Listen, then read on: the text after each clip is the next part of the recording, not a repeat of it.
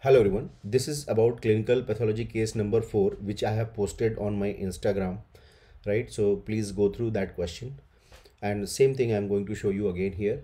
So we are going to discuss that in detail. This question was about 20-year-old male, right? And he died because of cardiac arrest. After that, what was done? Autopsy was done. Then his clinical finding, gross finding and microscopic findings are given. So what we have to tell is the finding and the diagnosis of this condition and which mutation is responsible for this appearance, right? So let us see one by one.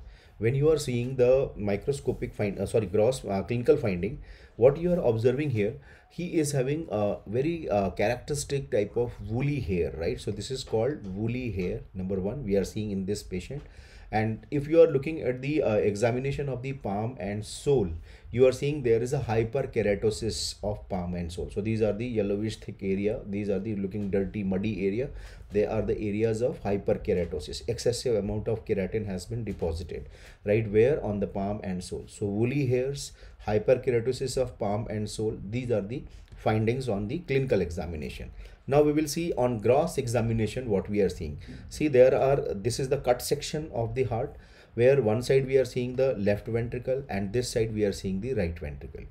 When you compare the wall of the ventricles, you can notice that left ventricle wall is looking brown in color because these are normal myocardium. So remember, this is the normal myocardium because they are looking brown in color. So this is absolutely perfect. So problem is not in the left ventricle, problem is in the right ventricle.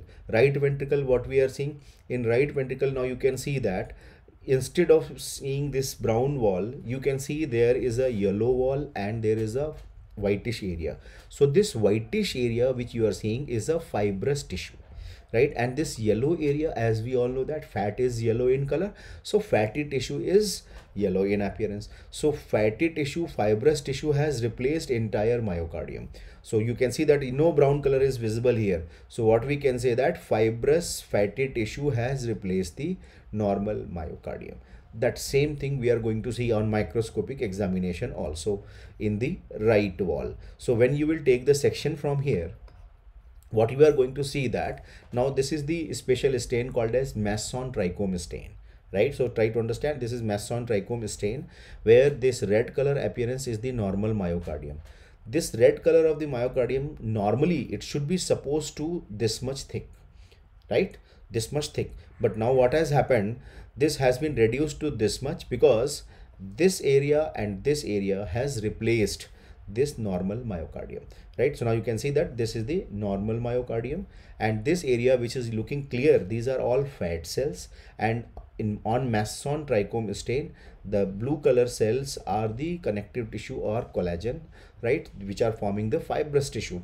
So fibrous tissue is blue in color. So what I am showing you, fibrous fatty tissue, fibrous fatty tissue has replaced the entire myocardium. Now you can see only the remnant of myocardium is visible here. So that's what we are seeing, normal myocardium is replaced by fibro fatty tissue, fibro blue color, fatty empty color, right? So there is no color, they are empty looking cells, these are actually fat cells. So this is how we are seeing a picture of arrhythmogenic right ventricular cardiomyopathy. So this is called as arrhythmogenic right ventricular cardiomyopathy.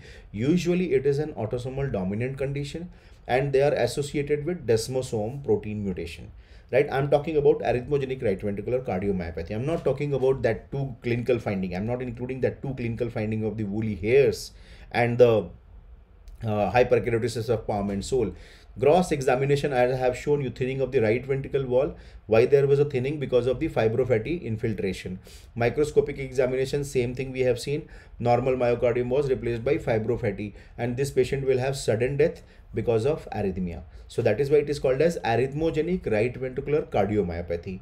Now come to this clinical case. This clinical case is having three important features. Number one, woolly hairs. Number two, hyperkeratosis of palm and soles, along with arrhythmogenic right ventricular cardiomyopathy. So all these three things together, they are called as NAXOS syndrome. So now you understand. So in this case, we have discussed the finding.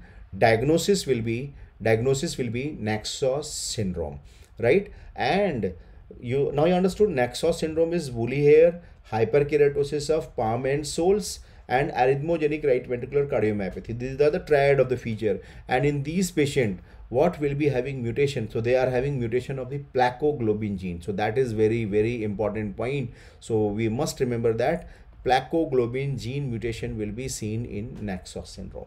So keep on seeing these clinical pathology cases.